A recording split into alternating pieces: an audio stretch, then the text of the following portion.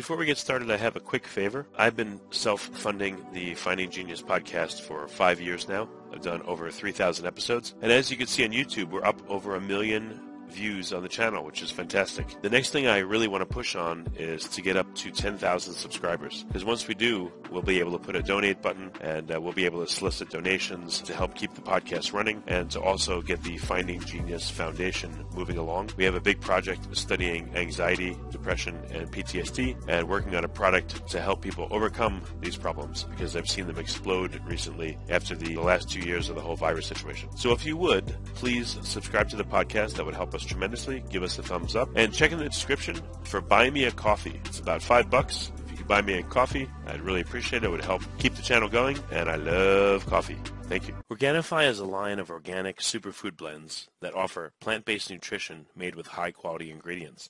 Each Organifi blend is science-backed to craft the most effective doses with the ingredients that are organic and free of fillers and contain less than 3 grams of sugar per serving, like Organifi green juice with essential superfoods and a clinical dose of ashwagandha.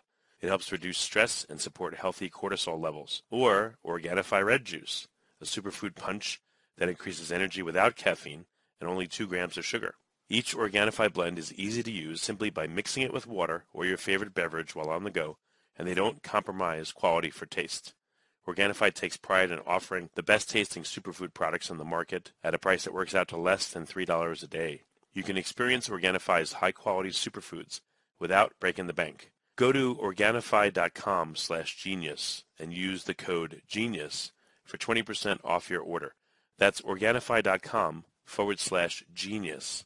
Use code GENIUS to get 20% off any item. Remember, www.Organifi.com/genius. Forget frequently asked questions. Common sense, common knowledge, or Google. How about advice from a real genius? 95% of people in any profession are good enough to be qualified and licensed. 5% go above and beyond. They become very good at what they do, but only 0.1% are real geniuses. Richard Jacobs has made it his life's mission to find them for you. He hunts down and interviews geniuses in every field: sleep science, cancer, stem cells, ketogenic diets, and more. Here come the geniuses. This is the Finding Genius Podcast with Richard Jacobs. Before we get started, I have a quick favor. I've been self-funding the Finding Genius podcast for 5 years now. I've done over 3,000 episodes. And as you can see on YouTube, we're up over 1 million views on the channel, which is fantastic. The next thing I really want to push on is to get up to 10,000 subscribers, because once we do, we'll be able to put a donate button, and we'll be able to solicit donations to help keep the podcast running and to also get the Finding Genius Foundation moving along. We have a big project studying anxiety, depression, and PTSD, and working on a product to help people overcome these problems, because I've seen them explode recently after the last 2 years of the whole virus situation. So if you would, please subscribe to the podcast. That would help us tremendously. Give us a thumbs up and check in the description for Buy Me a Coffee. It's about $5. If you could buy me a coffee, I'd really appreciate it. It would help keep the channel going, and I love coffee. Thank you. Hello, this is Richard Jacobs with the Finding Genius podcast, now part of the Finding Genius Foundation. I have Amber Walker. She's the owner of Originwellness, based out of Denver, Colorado. She's a physical therapist, passionate about public health and chronic illness. She was once, it looks like, completely sidelined by health conditions herself. So I'm going to hear about that and what her current techniques are for helping people with various issues. So, Amber, thanks for coming. Thank you so much. It's really an honor to be here. I appreciate this. Oh, no problem. Tell me a bit about your background and, if you're okay with it, a bit about your health journey. Sure, absolutely. Well, I think many practitioners can relate to becoming passionate about a field that they've had personal experience in, and that was certainly the case for me. But I originally was a doctor of physical therapy, focusing more on orthopedics and hands-on care with patients, and eventually became more curious and passionate about working with chronic illness, and eventually developed some additional resources for myself in pursuits and training in things like functional medicine and nutrition as I evolved through my own health journey. But I definitely had several decade history of chronic symptoms that didn't add up, a lot of kind of mysterious things that were going on that didn't really make sense, and went through a lot of different doctors and practitioners and opinions trying to get to the bottom of it. But to make a long story short, essentially I had, 16 or 20 different labels at one point, different types of conditions going on, everything from, say, Hashimoto's to monoclonal mast cell activation syndrome to hereditary angioedema, Lyme disease, Jesus. Sears for mold exposure, all sorts of things. And I really started to develop this resume, not the kind of resume that I wanted, of course, more and more conditions piling up, SIBO, I don't know, there was a whole list. And eventually I was fortunately able to get to the bottom of some of the root issues for all the inflammation in my system and was able to find healing. So that's what I'm passionate about now, is really just spreading a message of hope for people who have chronic conditions, that with the right approach, healing and reversal of many, if not all of these symptoms is truly possible. I think especially in the patient community that I work in, we're talking about patients who have mast cell activation syndrome and a type of dysautonomia called POTS and a hypermobility spectrum disorder called Ehlers-Danlos syndrome.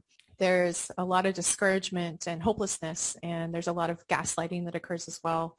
Within the medical system, there's a lot of medical trauma that happens. And so really hoping to shift that dialogue and shift that perspective for those patients and to show them that it is possible to heal and to get to the bottom of that and to get to those root issues and to, at the end of the day, hopefully come out healthier than before, like myself.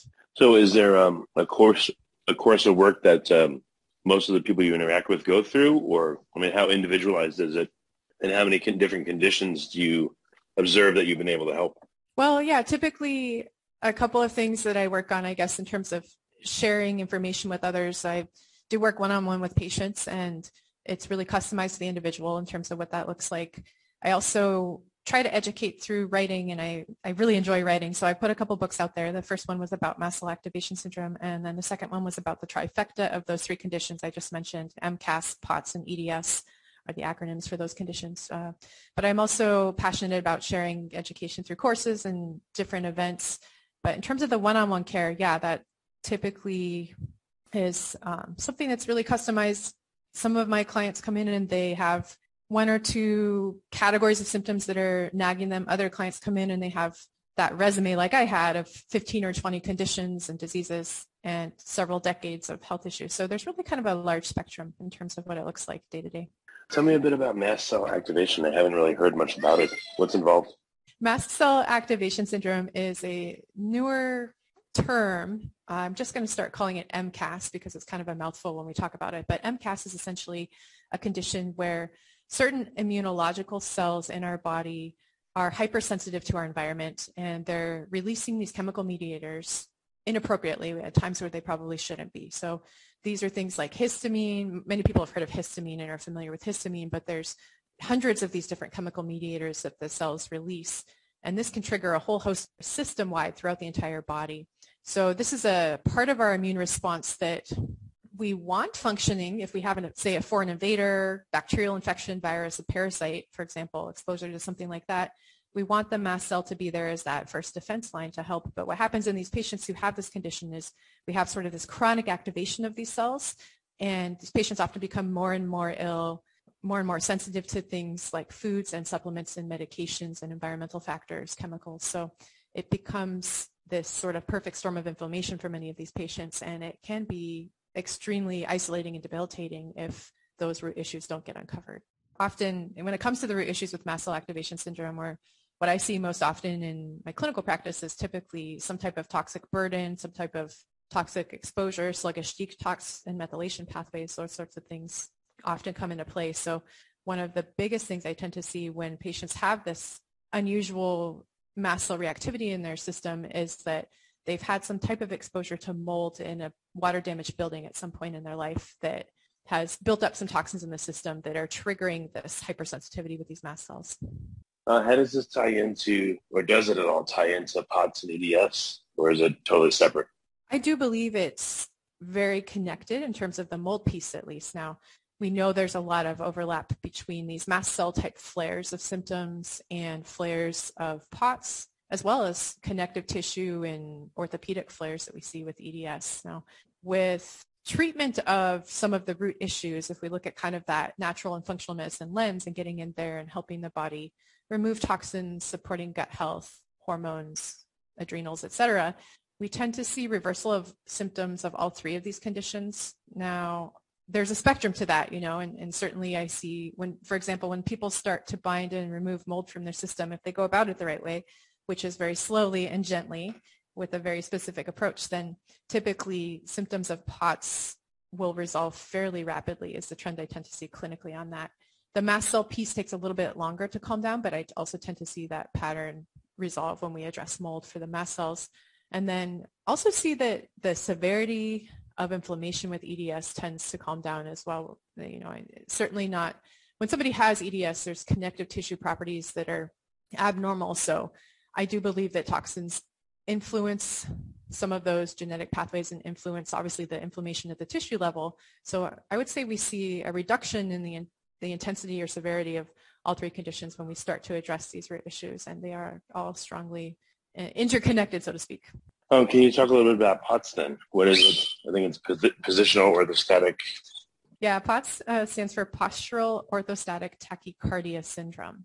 And this is a type of autonomic nervous system dysregulation issue where we see a rise in heart rate that's pretty substantial with positional changes. So when patients go from lying to upright, for example, we'll see a huge spike in the heart rate, but it's not typically an orthostatic issue with the blood pressure. So it's not that the blood pressure is dropping and so the heart rate's compensating. It's usually independent of that. And there's different types of POTS, but essentially this can be really debilitating for people. Living with this sometimes means inability to tolerate the upright position altogether, very difficult to get around. So this is a condition that is accompanied by many other symptoms. It's not just the heart rate issue, but we see a lot of gut issues and a lot of other systemic things going on when patients have POTS too. Well, why would people have this? What would cause it? Well, if we come back to my kind of observations with the toxic burden, if reducing toxic burden can reverse POTS symptoms in many patients, there has to be a connection there. I do believe there is a bigger link now. A lot of the conventional approach to POTS when we look at the mainstream world is more focused on hydrating and doing tons of fluid, tons of salt, compression stockings, some of these things that are often, in my humble opinion, a bit of a Band-Aid approach. And they can help. They can help somebody function a little bit better. But at the end of the day, I think it's so important to get to these root issues and what's stemming inflammation and what's potentially burdening the system and triggering this autonomic nervous system dysregulation. I also see another correlation with the head and the neck and the cervical spine. And for some people, that is a big part of what's going on with their POTS. So it's not just a toxic burden, but I do think that patients who have some instability in their upper levels of the cervical spine, especially C1, C2, we tend to see a huge association with that and their symptoms of dysautonomia. And so addressing the head and neck, really, really important. A lot of patients who have that EDS or that Ehlers-Danlos syndrome do have instability in the neck. And so there's another link there between POTS and EDS. But I do think it is really important that a comprehensive plan addresses what's going on with the autonomic nervous system, what's going on with the head and neck, and what's going on with toxins when it comes to all three of these conditions, as well as addressing mold for that matter. Well, how is someone supposed to know if they were exposed to mold if they didn't have an acute problem when it happened? How would they look? That's a great question. That's a great question. Yeah. There's a lot of testing out there in terms of determining if a building may be moldy and if a human body might be moldy. In terms of the human body's angle of things, there are a couple of schools of kind of testing and treatment. There's a Shoemaker protocol, which Dr. Shoemaker is kind of their leading pioneer in this field in terms of having discovered that mold can impact human health. And then there's sort of a more naturopathic approach to testing for and treating mold, and both have their pros and cons. But essentially, there are certain blood markers that tend to be elevated when somebody has this condition of SIRS, which is chronic inflammatory response syndrome, which is typically caused by the biotoxins that come from mold.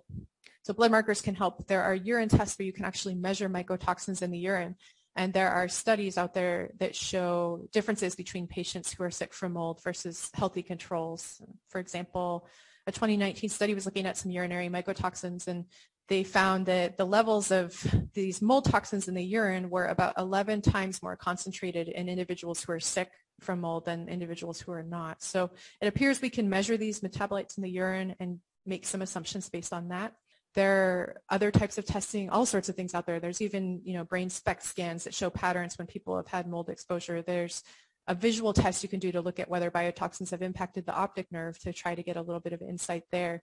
The allergy testing isn't as helpful, in terms of antibody responses to mold. because that's looking at allergies. That's not looking at toxicity. So we're really trying to figure out if patients have been exposed in the past and if their body's been able to handle those mold toxins and get them out of the system properly. And one of the things that's unique about mold is that about 25 to 35, let's say, % of patients, or humans, I should say, have a genetic issue in a pathway called HLA-DR where they're actually unable to tag mycotoxins as harmful and get them out of the body. And so that's why you can have a whole bunch of people in the same office building and only a few of them might be sick from mold if they're exposed. Or that's why you can have a whole family in a house, but maybe not everybody has symptoms. That's where it gets a little tricky and confusing, is because certain people have these genetic predispositions to where they can't remove those mycotoxins. Instead, they build up, they congregate in the fatty tissue of the body, and they create symptoms. Now, the other thing with mold is you can't just go by symptoms, because people often assume, oh, well, I don't have respiratory symptoms, or I don't have allergies, so therefore I mustn't be sick from mold. Well, mold can cause symptoms all over the human body, and they're not always manifesting that way. So chronic fatigue, brain fog, headaches, there's gut issues, skin issues. There's a whole bunch of other things that can occur when somebody has the toxicity of mold building up. So we can't just go by symptoms alone. It is helpful to have some laboratory tests. And the other thing that's really important is to make sure that somebody's living in a healthy home or a healthy building, when we know that a vast majority of homes in the U.S. are going to have a mold problem at some point in their lives. So it's also helpful to work with a company who really knows what they're doing when it comes to testing, because a lot of these companies just do air samples and they don't really do a thorough job at determining if there is any type of exposure occurring. So what are some of the biomarkers that say whether someone's had mold toxicity or not? In terms of the blood biomarkers, is that what you're looking for? Yeah, blood biomarkers and other, yes. Blood and urine, actually. Blood and urine. Yeah, I mean, there's a whole list when it comes to, looking at what the Shoemaker protocol is typically interested in.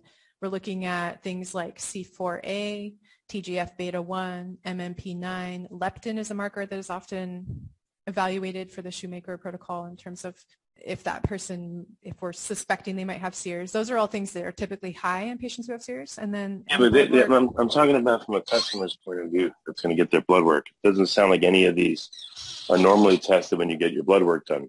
Oh, yeah. So what are these in layman's terms, and how do you even know to get this stuff tested? Sure. Yeah. This is where you have to really work with a practitioner. I don't believe that the consumer can just go to their doctor, and, I think it's helpful to work with somebody who's mold savvy. So first of all, you can go to different practitioner sites. Dr. Neil Nathan, Dr. Jill Krista, they've both written excellent books on the topics and have practitioner listings. Dr. Shoemaker, I believe, has a practitioner listing on his website where you can find somebody who can guide you into the testing. Really depends if you want to do, Shoemaker protocol approach or not, which is going to be more of these blood work.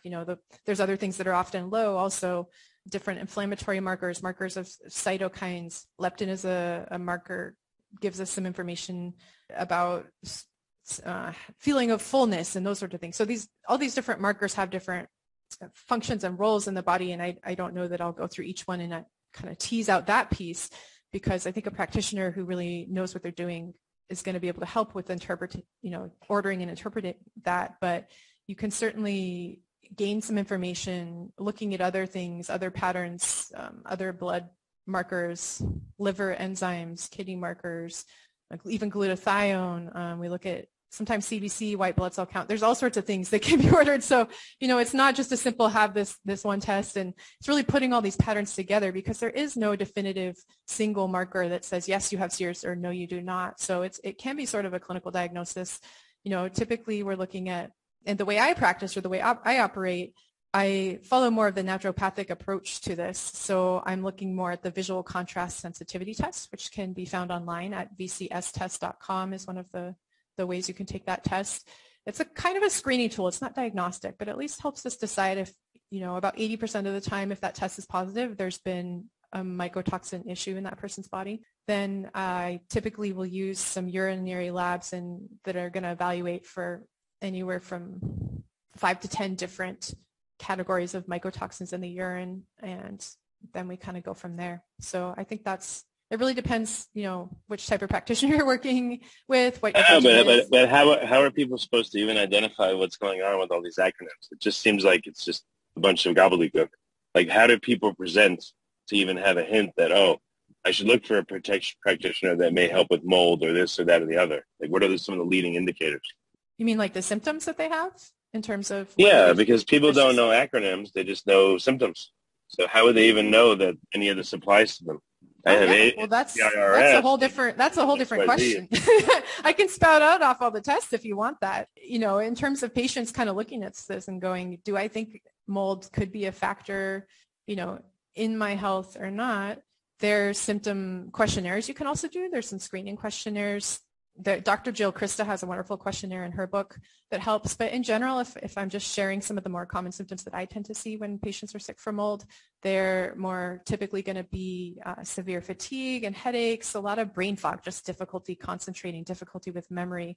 Sometimes we see the difficulty with breathing and allergy symptoms. Sometimes we don't. A lot of times these patients have neurological symptoms, numbness and tingling, lots of muscle and joint pain. We tend to see lots of dizziness, ringing of the ears is very, very common. Insomnia, very, very common. A lot of these patients have sensory sensitivities, OCD tendencies, mood swings, food cravings, a lot of gut things, chemical sensitivities. We tend to see a lot of pelvic pain and urinary symptoms come up a lot in these patients as well. Certainly some neurocognitive symptoms. Anxiety and depression is very, very common. A lot of these patients have issues with thirst and urination, and that has to do with some of those blood markers. But essentially, the pathway is what happens with mold is we can see a shift in that. We tend to see sinus issues, of course, and body temperature dysregulation is another common one. Sometimes we see weird things as well. Like, I guess weird category would be the tendency to get a lot of electric shocks. It can be really common based on some different imbalances that happen on a chemical level. Organifi is a line of organic superfood blends that offer plant-based nutrition made with high-quality ingredients. Each Organifi blend is science-backed to craft the most effective doses with the ingredients that are organic and free of fillers and contain less than 3 grams of sugar per serving, like Organifi green juice with essential superfoods and a clinical dose of ashwagandha. It helps reduce stress and support healthy cortisol levels. Or Organifi red juice, a superfood punch that increases energy without caffeine and only 2 grams of sugar. Each Organifi blend is easy to use simply by mixing it with water or your favorite beverage while on the go, and they don't compromise quality for taste. Organifi takes pride in offering the best tasting superfood products on the market at a price that works out to less than $3 a day. You can experience Organifi's high quality superfoods without breaking the bank. Go to Organifi.com/genius and use the code GENIUS for 20% off your order. That's Organifi.com/genius. Use code GENIUS to get 20% off any item. Remember, www.Organifi.com/genius. Electric shocks, or like, do they, what about electronic devices malfunctioning more often that the person has? That is another kind of category that a lot of patients do report, where they have sensitivity to EMFs or those electric and magnetic fields. Sometimes, sure, devices can go haywire around them for some of those patients, but there's certainly some energetic things that seem to be occurring there. And even, on a more severe end of the spectrum, some of these patients will have seizures or some other more serious medical concerns going on that bring them to the emergency room. No, I say it because myself and my older daughter, for some reason, it's kind of a family joke that we destroy electronic devices much faster than anyone else my wife has ever seen. So that's why it came to mind for a second. Yeah, that can certainly be a part of the puzzle. I have seen that come up quite a lot for people. Yeah, I don't think the other symptoms are applied, but that was an interesting one. So people will come to you with these kind of symptoms, and then mold comes to mind, and you do this testing. I don't know. I guess with these mycotoxins, would any kind of mushrooms help? Actually, I mean, maybe it's a weird thing, have even more fungi in you. But are there any remedies in terms of food? I mean, or diet that include, let's say, different types of mushrooms, turkey tail, reishi, et cetera, or is that not even on the radar, or does that not work for these things? Yeah, that's a really great question. So typically, in terms of addressing this for a season of treatment, many of the experts recommend people do avoid any type of moldy foods that might have more contamination. That includes the mushroom category. Now, I say that with a grain of salt, because it's not a hard no, and it really depends on the person. And we know that there's a lot of benefits to adaptogens, and some of these different types of mushrooms have tremendous healing benefits. So that is a customized decision in my world, but some practitioners say a hard no for the mushroom medicine while we're addressing mold. There are a lot of other food sources that are often contaminated with mycotoxins. We see a lot come up in like many of our grains, corn, wheat. When they do the testing, there's pretty high levels of toxins in things like peanut butter, peanuts, and many other foods. So there's generally a low mold diet that's encouraged for patients who are following the naturopathic approach to addressing mold for a season, because we don't want to be bringing more in as we're trying to bind and remove that stuff. So it's really kind of a season of reducing the overall load. I've heard that, everyone talks about our microbiome. I've heard one or two scientists talk about the mycobiome. But what if mold toxicity is an expression of like a dysbiosis in your mycobiome? And maybe there would be a probiotic that would be mushrooms, different kinds of stuff that you could take to restore the balance. I don't know if there's any, I've never heard of anyone getting their microbiome sequenced. And I don't know if people in general have a predominance of certain types of fungi in them that maybe get displaced. Like C. difficile would displace normal healthy gut bacteria and mess someone up. So I just wonder, it just comes to mind, I wonder if this is a factor that happens. I love that question. I have so many thoughts on different angles. We see C. diff come up a lot in patients who are moldy. So there seems to be these sort of symbiotic relationships with bacterial and fungal layers there. We know there's biofilm in the nasal sinuses, and we know that we see colonies of mycotoxins in those areas. So yeah, I completely agree to some extent that that's a possibility, and that's part of what's going on with these patients.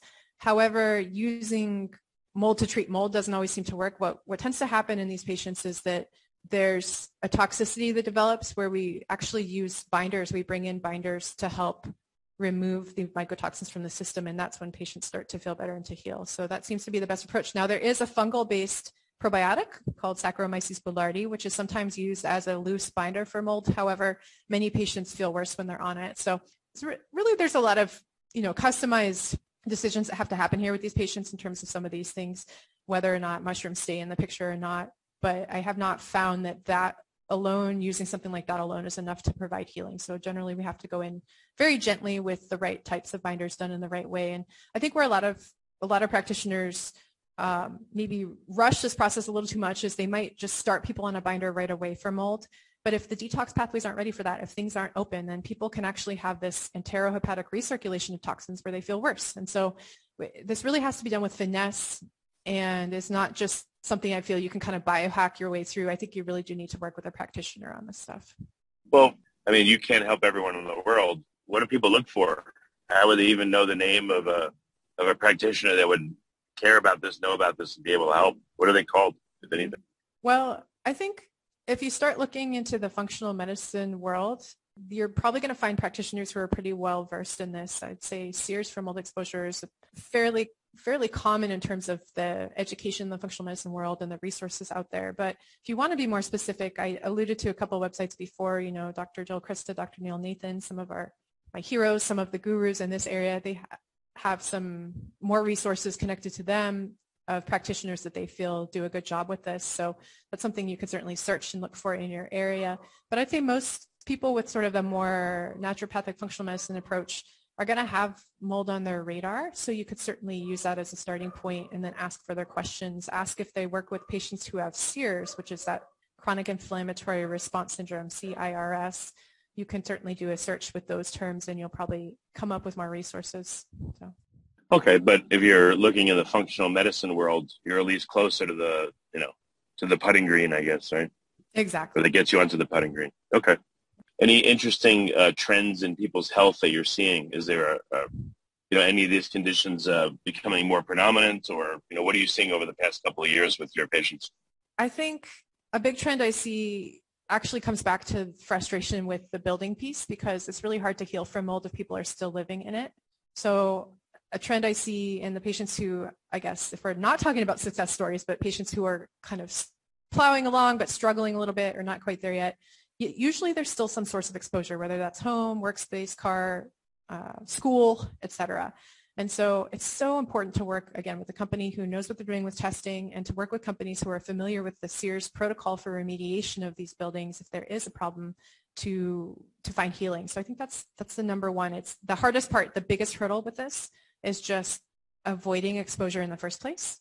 And we can't really dive deep into the detox pathways and binding in the treatment until patients are removed from that particular offender. So that's the hardest part. A lot of these remediation jobs fail because people cut corners, or they're not following certain guidelines or protocols, so to speak, that are going to help really get rid of the mold, or they might just come in with a fogger, but they don't actually remove the source. And so there's, I'm certainly no building expert, but there's a lot that patients have to learn about this as they're going through the process. It's not just how to heal their bodies, but it's also making sure that their environment is, has a low enough load that they can then start to heal.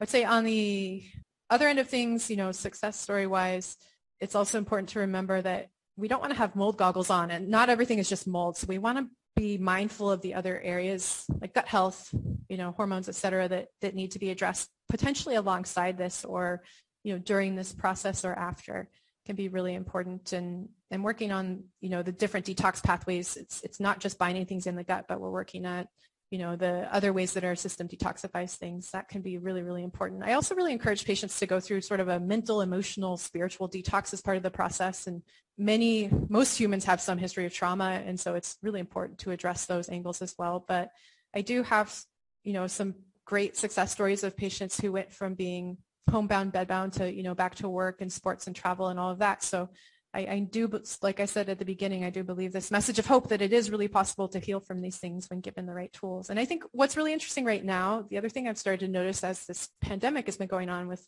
COVID-19, is that there are a lot of patients who are coming in following viral exposure, having been sick with COVID, and many of them are, quote, long haulers. So they've had the more chronic continued effects of COVID, and addressing mold is huge for them. All of my long hauler patients have tested positive with mold and have needed treatment for that, and have found healing from their long hauler symptoms once we address mold. So I think there's definitely some overlap between bacterial, viral, other types of exposures, and what the immune system is burdened with, and what those detox pathways are burdened with in terms of the whole healing picture. I think the pandemic has shown us that, and I think a lot of patients too have had issues from post-vaccine. Same thing, tend to have a high toxic burden, and would benefit from looking into this angle as well. Oh, we haven't talked about Ehlers-Danlos syndrome. I know you mentioned earlier, EDS. Can you briefly talk about that and what you see? Sure, yeah. So EDS is basically the name for it's kind of an umbrella term for issues in certain genetic pathways that influence our connective tissues. And there's various categories of EDS. The type that I've been referring to is the hypermobile type of EDS, or we call it abbreviated HEDS, which is essentially connective tissue issues that are more localized to our skeleton in terms of our function. So a lot of these patients are going to have hypermobility or laxity in their joints. They're going to have excess movement, different movement patterns, especially at a young age. That can shift a little bit as we age, but in general, that's sort of the trend. We tend to see organ issues like organ prolapse and a lot of other systemic things going on. So it's not just our orthopedic system that's involved when somebody has EDS, but it's something that has a sort of clinical diagnosis as well. There's not a genetic test right now for EDS, although they're certainly researching that. There are genetic tests for the other subtypes of EDS, I should say, but for the hypermobile type, there is no genetic test at current. So more of a clinical diagnosis based off of something called the Baton scale. But essentially, these patients are typically presenting with a lot of widespread inflammation. So it's not just, oh, my knee hurts, but it's typically things are going on all over the body, whether it's joints or connective tissue, that we see these in chronic inflammatory patterns with. Sometimes patients have really severe issues with subluxations and dislocations, and the need for advanced spinal surgeries and things like that too can occur. There's a pretty broad spectrum of what goes on with HEDS. And then in terms of healing the gut, are there any diet protocols that you seem to work more often than others? Oh, that's a loaded question. I think I'm a little controversial in my opinion on this, so I'll just throw that out there as my my warning. But many practitioners, when they learn about, for example, mast cell activation syndrome, you Google it and you find all this information on the low histamine diet. I believe that is not the right approach for these patients. Many of these patients, when they start to get sick, they're desperate and they're like, I'll cut out total foods and food groups if it's going to help me. But what tends to happen if patients do that blindly without respecting what their body's telling them is they start to cut out more and more food groups, and then they're like, oh, I heard salicylates are bad. I'm going to try to cut out salicylate sources and oxalates and lectins and you name it. We can kind of go down this pathway to where these individuals often have very restricted eating. They're down to a handful of safe foods. Many of the patients I work with have 3 to 5 foods that they can eat, and that's it. And they're very specific brands.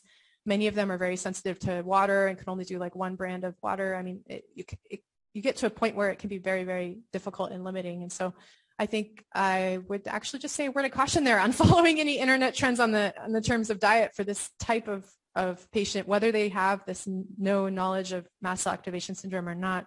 I think the same goes for a lot of patients who have been in mold, that there's food sensitivities that develop, and it's important to honor those, but also to recognize that as we get to the root issues and lower toxic burden, that generally the diet expands and people are able to tolerate more. And it's also important to do a lot of nervous system work and limbic system work in this process too. That's a big part of it as well. So it's not just the functional medicine lens, but I would say a low toxin diet is what I encourage for people. So obviously the biggest things on the high histamine list, like alcohol, aged cheeses, cured meats, those might be helpful to avoid for other reasons in addition to the histamine piece. But in general, yeah, I would say more of a low toxin diet principle that has a lot of healing phytonutrients can be really helpful for healing, especially from mold.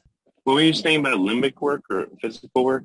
Yeah, so I think it's really important to do some work on the autonomic nervous system and how that connects to the limbic system. So a lot of these patients have a trauma history and they have some loops that are going on in essence, and this can really be perpetuated by mold. For example, when you inhale a mycotoxin through the nose, it travels right to the brain, olfactory nerve, and it's pretty quick that you can have a reaction to a building or a space or even an item that was in a moldy space. It doesn't even have to be walking into the building. And so the good news is that wiring of that nervous system and the limbic system connection there with the memories that have been formed and stored in the presence of that toxin can be healed, and that can be improved with the right approach. But you really have to, I believe, work with a practitioner. There are a lot of programs out there that can help, but trying to help the body recognize what's going on from the lens of the polyvagal theory, for example. So it's not just the vagus nerve, but there's several cranial nerves that become off after we've had trauma, and that can throw us into these kind of vicious cycles and these patterns with the limbic system. So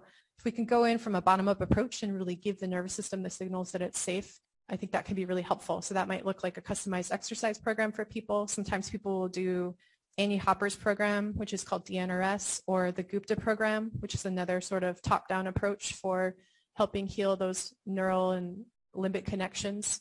But I think also I'm a big fan of any auditory therapy. So there's a program called the Safe and Sound Protocol, which is a music-based therapy that helps essentially reset the system or reshift things, can be really, really powerful in patients. And that's a nice bottom-up approach that I find very helpful for patients who have, molds, the trifecta I talked about of MCAS and POTS and EDS, as well as really anybody with a chronic inflammatory issue, I think tends to be a good candidate for that, especially individuals who find they're sensitive to things like noises and lights. That could be really helpful. Well, very good. Amber, what's the best way for people to reach out to you if they want help, and even or a list of the, we'll put the names in the show notes, but if they want to reach out or find more, keep tabs on your work, what do they do? Yeah, so you can reach me at probably the business website's the easiest way to go. It's originwellnesscolorado.com. So that is ORIGIN, the word wellness, and then the word Colorado, all spelled out, .com is the website there. And I also have a educational website about mast cell activation syndrome that's called mastcellsunited.com. So you can also find me there. Okay, well, very good. Amber, thanks so much for coming on the podcast. And I think you have too much knowledge. It's hard to get a handle on all this so much, but I'm glad you're here. Thank you. Oh, thank you very much. I appreciate it. I hope that made sense, and happy to clarify what didn't make sense. So. Organifi is a line of organic superfood blends that offer plant-based nutrition made with high-quality ingredients. Each Organifi blend is science-backed to craft the most effective doses with ingredients that are organic and free of fillers and contain less than 3 grams of sugar per serving, like Organifi green juice with essential superfoods and a clinical dose of ashwagandha. It helps reduce stress and support healthy cortisol levels. Or Organifi red juice, a superfood punch that increases energy without caffeine and only 2 grams of sugar. Each Organifi blend is easy to use simply by mixing it with water or your favorite beverage while on the go, and they don't compromise quality for taste. Organifi takes pride in offering the best tasting superfood products on the market at a price that works out to less than $3 a day. You can experience Organifi's high quality superfoods without breaking the bank. Go to Organifi.com/genius and use the code GENIUS for 20% off your order. That's Organifi.com/genius. Use code GENIUS to get 20% off any item. Remember, www.Organifi.com/genius. You've been listening to the Finding Genius podcast with Richard Jacobs. If you like what you hear, be sure to review and subscribe to the Finding Genius podcast on iTunes or wherever you listen to podcasts. And want to be smarter than everybody else? Become a premium member at findinggeniuspodcast.com. This podcast is for information only. No advice of any kind is being given. Any action you take or don't take as a result of listening is your sole responsibility. Consult professionals when advice is needed.